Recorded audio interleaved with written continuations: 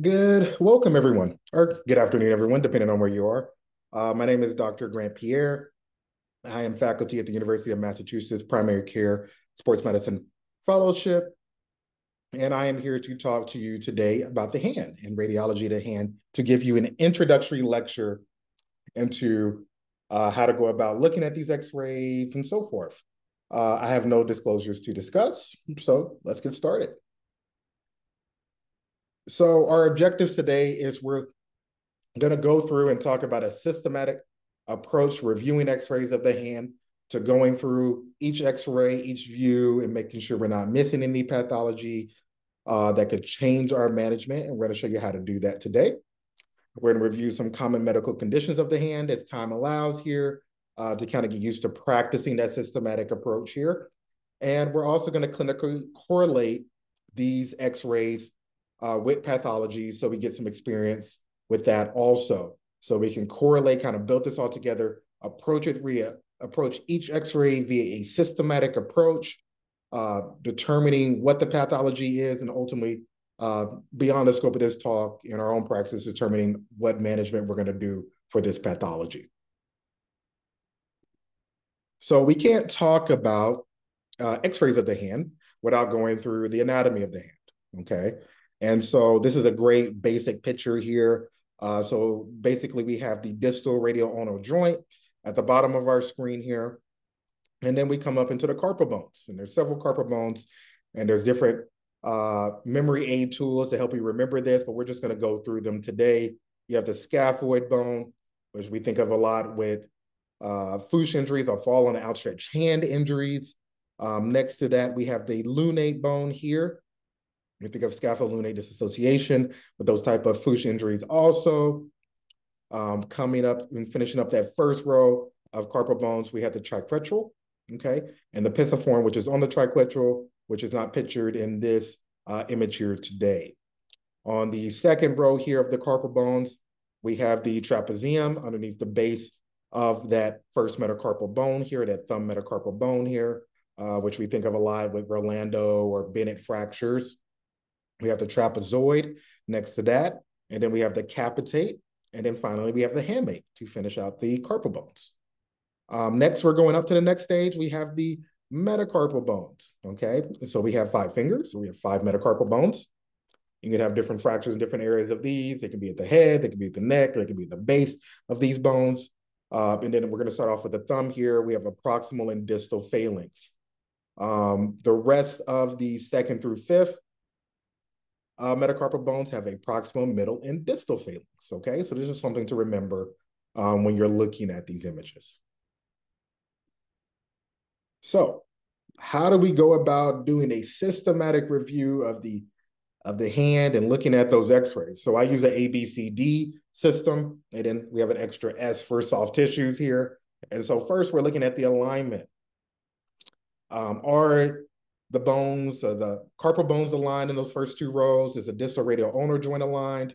Are the metacarpal joints aligned? Are the proximal phalanxes, the distal phalanxes all aligned? Or is there a dislocation that we can see? Which direction is that dislocation? And so forth. Is there ulnar or radial deviation, suggestive of arthritis or rheumatoid arthritis? Next, we're looking at the bones, the B here. Are there any fractures? One of the main reasons we get an x-ray. Are there any fractures? Are there any erosions? Are there any interarticular erosions or mid-carpal erosions that we should see here? Next, we come to C for cartilage. Is there any joint space narrowing? Are there any interarticular erosions there also with that?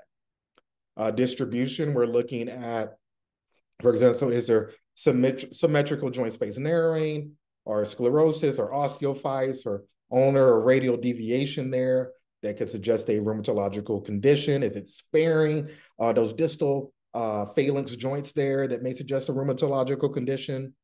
And then we're looking at soft tissues. Is there swelling around there?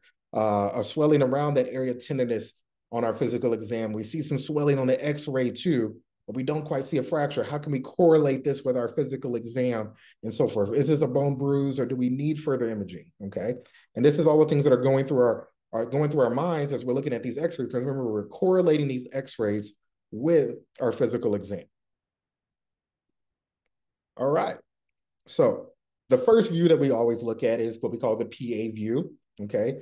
This gives a great overall view of the distal radial ulnar joint, the carpal bones, and the metacarpal. So you get a little bit of a snapshot of everything here. So it can be used for a variety of diagnoses here. Remember, we're going to go through that ABCD. So we have the alignment here. Everything looks very well aligned here. We're nice in a straight line. This metacarpal bone, metacarpal bones, the proximal, middle, and distal phalanxes here. The carpal bones look well aligned. Everything looks well aligned here. B is for our bones. No fractures that I can identify here. C for cartilage, joint space narrowing. D for distribution. And then, of course, S for soft tissues here. Okay, so that's the PA view. Next, we have the oblique view. Okay, so this gives us a little bit more information about the degree and location of a suspected fracture dislocation. Is that dislocation more volar? Is it more dorsal? Which direction is this dislocation? Because it does change our management. Is there more ulnar or radial deviation of a joint? And it just gives us more information from that standpoint to help with our management here. So oblique is kind of the second most common view that you'll see of the hand. Lateral view, of course, a lot of times you'll see kind of the index finger and the thumb touching, but a lot of these lateral views most commonly. And so this is very helpful for, again, giving us more information about the degree of a fracture displacement here. Is it more displaced that to where now conservative management isn't appropriate, or is it maybe I should refer him to one of my surgical orthopedic colleagues at this point? And location of foreign bodies is where it's also very helpful also. All right, so let's come to a little case here. And let's say we have a 22-year-old female playing soccer or lacrosse, and she falls down to an outstretched hand. She comes up, she's in a lot of pain. She comes to you and the athletic trainer on the sideline, and it's a lot of swelling around her index finger here, and it doesn't look completely well aligned even when you're looking at it off the field, on the field here. So you get some x-rays, totally appropriate. And let's start off with the PA view. Remember, we're going to go through it systematically with that ABCD approach here. So first, let's look at alignment. And so look at the alignment of this index finger here. Obviously, that's dislocated here, and it's not in the right spot. It looks like it's more medial on this side, but again, we're going to get more views so we can characterize that a little bit more. This is just the PA view, just one view. B for bones. Or is there any other underlying fractures that we can see? Is there an interarticular fracture from this dislocation that would change our management? Cartilage. Any arthritis that we can see, joint space narrowing that we can see. Okay. D for distribution. Everything else looks great. I don't see anything that would correlate there. And soft tissue swelling. It does look like she has some soft tissue swelling around this finger here that we can very obviously see. All right. Let's move to our left. And it looks like we have two oblique views here of that index finger. And look, from that view, we see a little bit more information about and that morphology of that dislocation here. So it looks like we have a dorsal proximal phalanx dislocation here. And it looks like we may have a small avulsion fracture right here also. Okay. And this just looks like this is just another zoomed in view of that oblique view there also. Okay. So that's how we do that systematic approach here. And we have an interphalangeal joint dislocation, okay? And that's how we would go through that systematically on an x-ray. So the next topic here, let's talk about another common diagnosis that we commonly see. And this is mallet finger that we have right above here. And so what is mallet finger? So mallet finger, is if we don't already know, to review a little bit, is a avulsion of that distal extensor tendon on the base of that distal phalanx, on the dorsal side of that distal phalanx here. So the patient or the athlete cannot actively extend their DIP joint, but you can passively move it, okay? And so, as always with these type of injuries, we get x-rays. So let's look at these x-rays and let's try to go through them systematically here. So we're gonna start in the middle here. It looks like we have a PA view of this mallet finger here. And looking at, remember, starting with A with alignment here, it actually looks very well aligned. The thumb looks very well aligned. Second, third, and fourth, and fifth digits look very well aligned. The carpal bones, from what we can see, look very well aligned. There's PA joint B, bones. I can't obviously see a fracture from here. See cartilage here, not a lot of joint space and narrowing here. Distribution, I don't see anything to contribute, and maybe there's a little bit of soft tissue swelling, but otherwise, very unremarkable PA view. And this is why we get multiple views. So let's come here. It looks like we have further expanded, looks like a lateral view of this index finger here. And look, we have looks like an avulsion fracture off of that distal phalanx on the dorsal side here. But that does change our management and what we're going to do and how long this can take to heal, okay? And so look at that alignment here. We see that dorsal fragment here, that dorsal fragment here that's very minimally displaced. Otherwise, bones-wise, we see that obvious fracture there, but no other fractures that I can identify on this index finger here. Cartilage-wise, not much joint space narrowing, like we discussed. Distribution's fine, and not much soft tissue swelling, which is with this injury. And so that's an example of another systematic review of a different type of pathology, mallet finger, where we actually have a dorsal avulsion fracture associated with this mallet finger. All right, so let's come to another diagnosis here. It looks like we have a PA view, and it looks like we have an oblique view. And we already have the diagnosis up there, but let's kind of just take our time and go through this systematically again. And so it looks like, let's start off with the thumb here, or let's start off with the carpal bones for completion's sake. Those look very well aligned here.